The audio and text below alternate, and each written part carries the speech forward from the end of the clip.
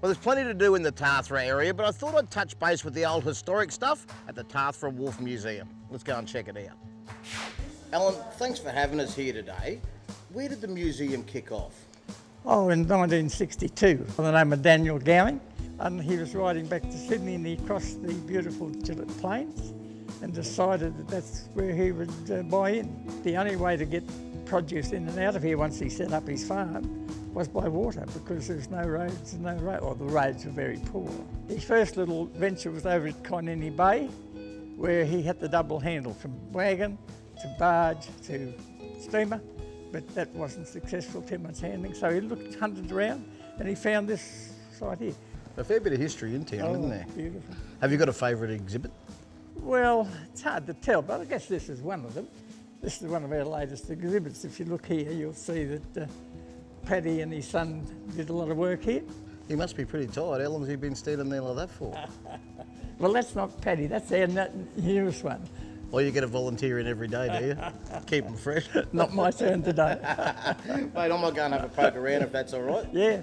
Here at the Tathra Wharf and the Pig and Whistle Fleet exhibition rooms, museum, I'm drawn to the model of the Illawarra here.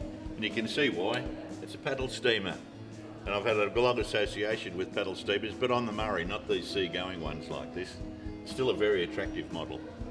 One of the things I absolutely love about coming to these small towns is they've always got a museum, you know, and they've got their local volunteers working there, and you will never find anyone more passionate than those local volunteers. And you're one of the volunteers here.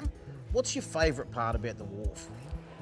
For me, it's about the story of the wharf being saved. And I just think it's such an amazing story that the community can bandy together and have such success, and it's such a special icon. And everyone who comes to Tathra comes to see the wharf. I think one of the other cool things about the museum is its location. It's on a wharf. So when you're in the museum, every time you walk past a window, you've got this smashing view of this New South Wales coastline, which, in my opinion, is probably one of the prettiest coastlines in Australia.